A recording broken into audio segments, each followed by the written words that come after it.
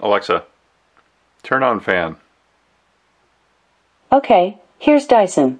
Your purifier is now on.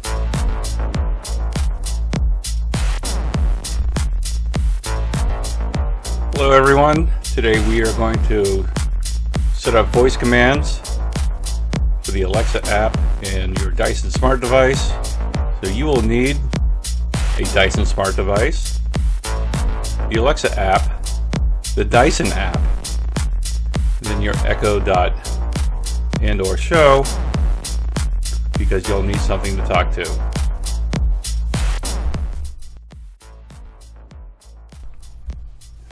First thing you'll want to do is plug in your new device and turn it on. Go to the Dyson app. You'll have to create an account.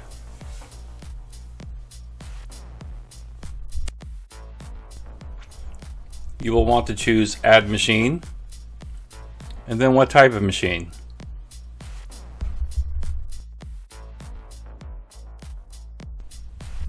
So far we're only using the Dyson app, and you'll want to keep the app around. It does a lot.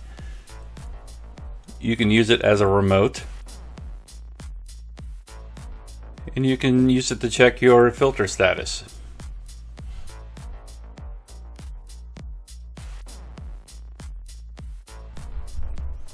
Now that we have a Dyson app that recognizes the Dyson fan, we're going to make our Alexa do the same thing. And to do that, we will need a skill.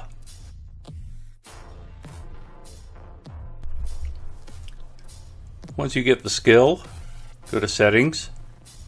It will ask for your password for Dyson in your Dyson app, and those two things will be able to talk to each other.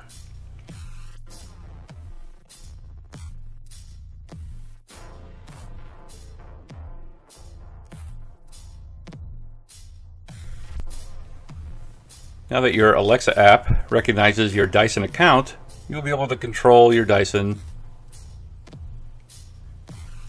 through your Alexa app. Here's an example of the in-app controls, fewer controls than you have in the Dyson app. But the most important thing is that you now have voice commands.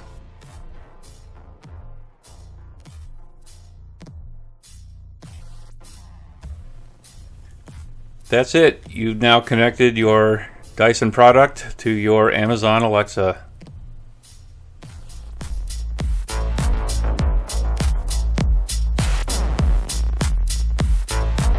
Alexa, turn on fan.